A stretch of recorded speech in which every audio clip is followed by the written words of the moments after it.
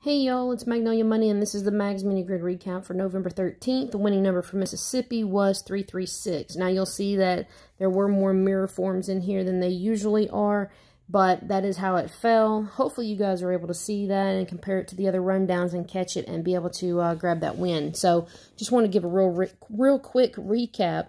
You'll see here, if you looked at on the website there, you'll see where the 336 was right here touching off of the highlighted area. And even if you include that 8 as a mirror, that would have mirrored over to it right here, as well as this section right in here. And as far as the 927 plus 1 rundown, usually, like I tell you guys, most of the time you'll see, it doesn't always do it to every single box, but you will find at least one area, especially when you're playing doubles, it's going to run on this side. It's going to mirror up when using doubles. But as you'll see right here, mirrored over, it's playing right there, touching both of those sets, as well as here and here. So you'll see that it came out right there as well. If you mirror over the 8 to a 3 as it should be, then you'll see that that's where it played. So now we're going to take a look at the one for November 14th. We have the 5s that are circled because that is going to be your date sum, and the 0s are underlined, and that is the mirror of a 5.